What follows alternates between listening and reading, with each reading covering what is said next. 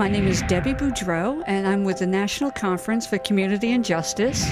Today's program, which is Hate in the Hallways, basically brings high school students from all around the city for a day of workshops for leadership training, diversity, and they come back and they turn out to be role models to help facilitate diversity and multiculturalism within their schools.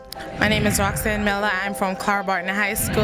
My name is Elizabeth Singh. I'm from Fort Hamilton High School. My name is Jennifer, and I'm from New Explorers High School. I'm Danny True. I'm 17 years old. I go to Peace University Academy.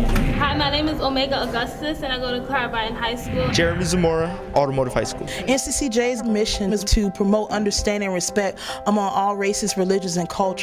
We do that through advocacy, education, and conflict resolution. Today I learned that prejudice is everywhere, but it's our job to stop prejudice before it spreads.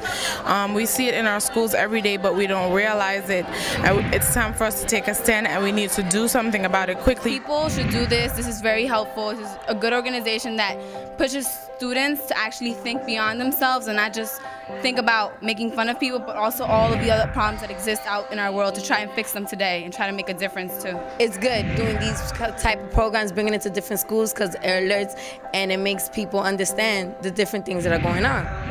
Today at this conference, we planted seeds, and in the classroom is where these young people get the most experience, have the most interaction with people and individuals who either want to make a difference, or those people that are change makers, or those people that are change stoppers. My role today was really to help them begin to look at becoming a change maker. I wish that more people will come out and support this program, because it's a really nice program we got going on here, and I wish that it would grow to be a lot bigger and be more sites and more people.